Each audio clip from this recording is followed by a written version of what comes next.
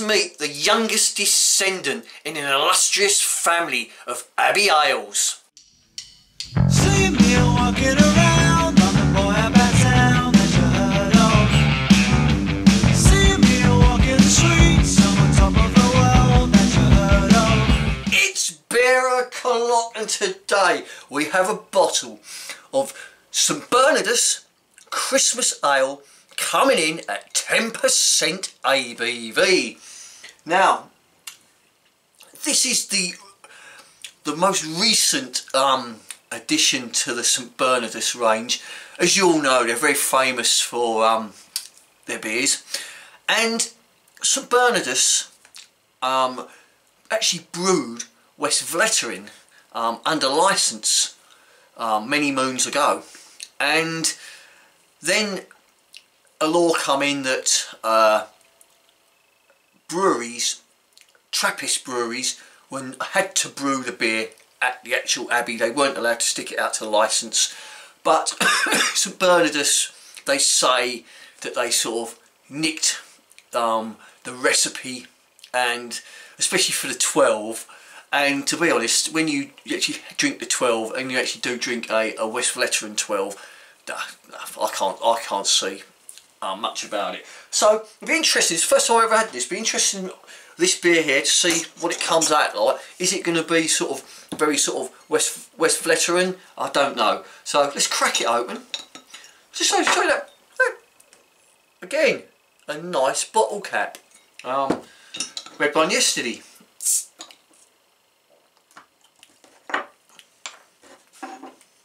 So there's nothing better this time of year than having a Belgian Christmas Ale.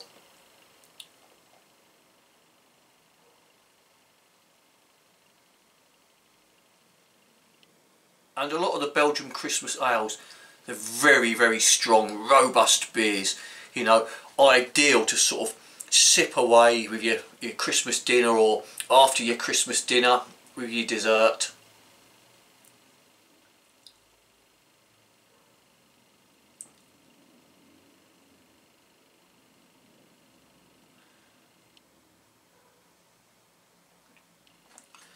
There we go. So,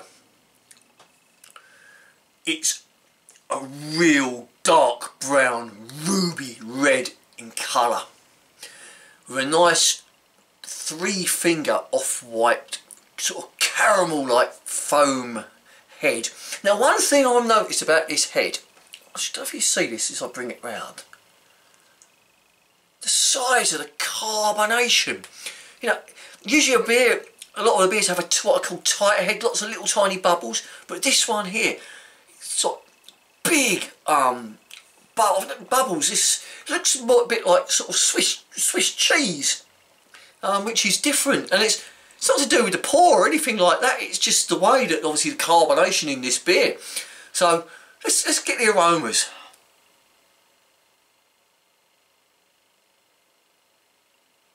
Oh, it's Christmassy.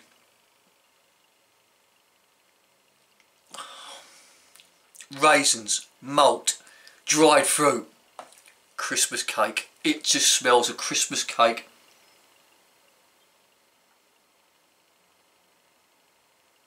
Christmas cake, Christmas pudding, all things Christmassy like that. Yeah, it's the only way I can describe it. It's a good thing about these Christmas beers. They're quite sort of simple to describe, being they smell of Christmas.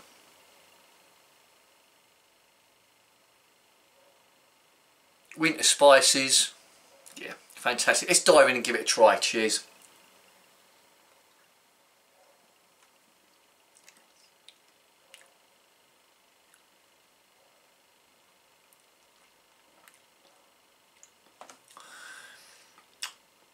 It's quite a dry beer.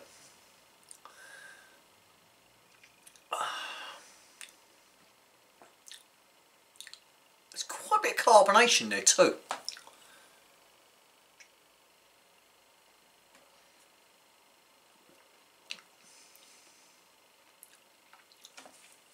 Oh yeah, and now it's starting to, that second swig has really made a difference. It's now sort of round my palate. It's dry, it's sweet. It's dried fruit and spices. It's very light and watery as well. You know, you sort of look at that head and the lacing and you sort of think, well, it might be sort of like a thickish beer, you know, especially being at 10%. But no, it's very light and very watery.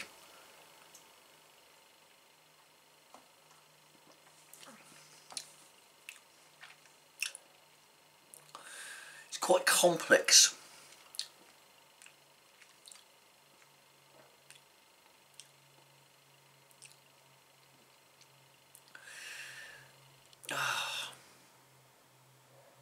It's an earthiness to it. And it's the thing, when you get complex beer like this, you can't pick it all out straight away. You know, this is a beer that's designed to sort of sit there and sip and sort of enjoy. It's a shame I don't smoke cigars anymore, to be honest, because this has been a fantastic beer to sit here and have a nice Cuban cigar and just enjoy life. Yeah, it's a beautiful, beautiful beer.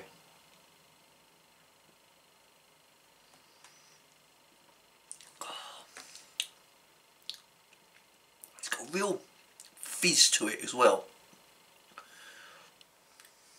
Really has got some carbonation in this beer.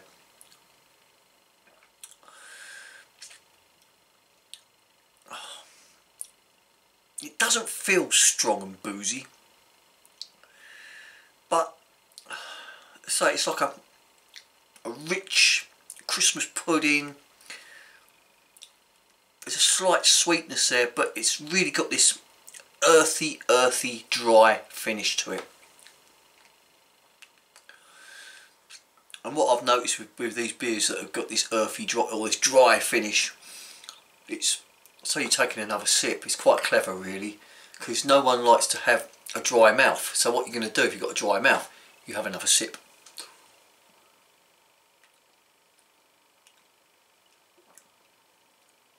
It's still fizzing around in my mouth, believe it or not. That's how carbonated it is.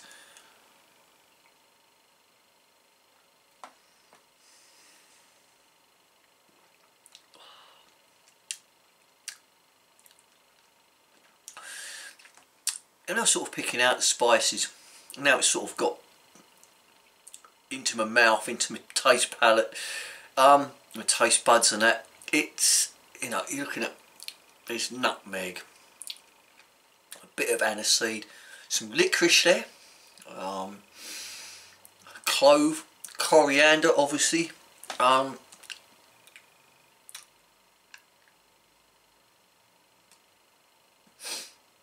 so I can pick out.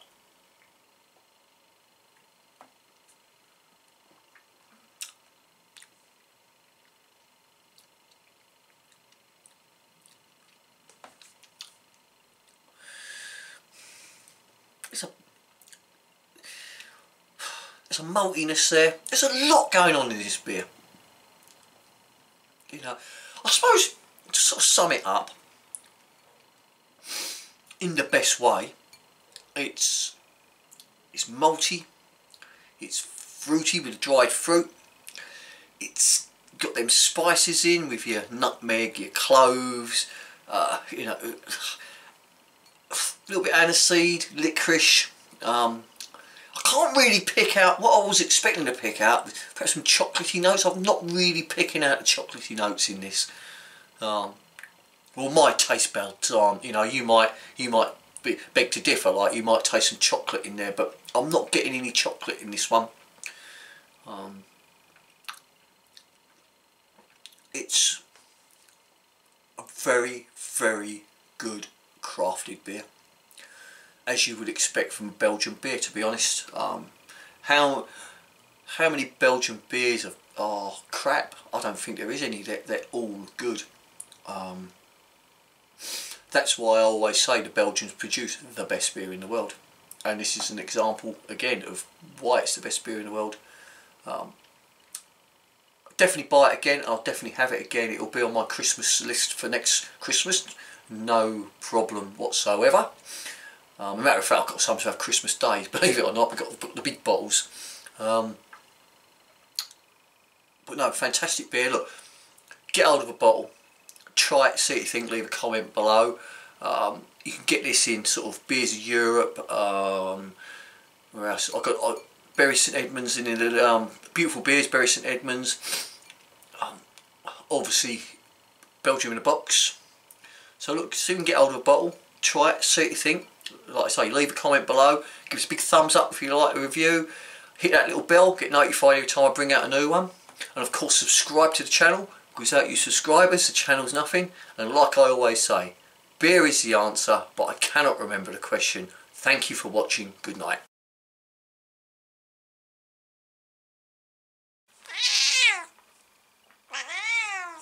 TT says, never play with matches, fireworks, and always drink responsibly.